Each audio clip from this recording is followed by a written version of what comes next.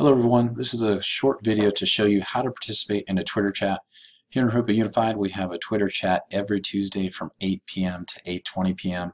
And a Twitter chat is simply a way to have a conversation with other like-minded educators on a topic that you're interested in. Twitter chat is a great way to grow your personal learning network. It's a great way to be inspired, to get ideas from other educators, maybe something that you're teaching on or you're interested in teaching, maybe a way to improve a office procedure or take a risk, and to see others that are also taking that risk and thus inspire you to also take that chance and try something new. To participate in the Twitter chat, the first thing you're going to want to do is log into Twitter. If you're not sure how to log into Twitter or creating accounts, we encourage you to check out our other videos that are located on the Harupa IT YouTube channel. Once you've logged in, you'll want to use the hashtag JOSDshares. And when you do, you will see that there's different options located along the top. You could search the hashtag for all the top tweets. Those are the ones that have gotten the most likes and the most retweets. The hashtag simply takes all the information that's coming down your Twitter feed and breaks it up into only those tweets that have the hashtag JOSDshares. So you could look at the top tweets, you could look at the live tweets, that would be everything that's being shared using the hashtag JOSDshares. You could look at specific accounts using the hashtag JOSDshares, only the photos that are being shared using that hashtag, or only the videos. And you can see there's some other options there as well.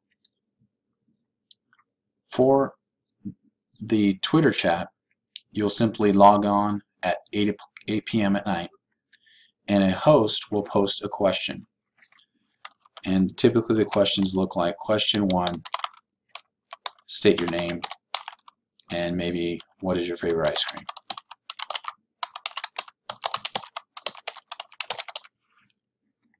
And then the host will tweet that out. The host will make sure they use the hashtag JOSDshares. And so you'll look something similar to this. And when you see that question, that would be your cue to click on the tweet button and type in your answer. And typically what we do is we type in answer 1, so everybody knows you're answering question 1, and then you'll answer it. My name is Josh. My favorite ice cream is chocolate. The key, and some people forget this when they're first starting, is you have to use the hashtag JOSDshares. That's the biggest thing that some folks forget about. But if you use the hashtag JOSDshares and then click on the tweet button, it will post, and it may take a couple seconds depending on how fast your internet is, but when it does and you're looking at the live section, you may have to click on the new result that came in, and it will show your answer there. And once you see that, or if you see others, you could engage in a conversation with them by clicking on the reply button. And you can see I'm going to reply to this person's tweet, and maybe I want to say, I like that ice cream too. Something of that nature would depend on the conversation that's being had. And then you'll tweet that out. You could also retweet to show that you agree with that or like it. You may want to retweet and then add a comment. But that is how you engage in a conversation via Twitter chat. Again, it's during a specified time. It's on specific topics. Usually there's a host, and the host every 5 minutes will post a question, and that's your cue to answer that question using answer 1, 2, 3, 4, whatever the question you're answering. And then don't forget to use that hashtag JOSDshares.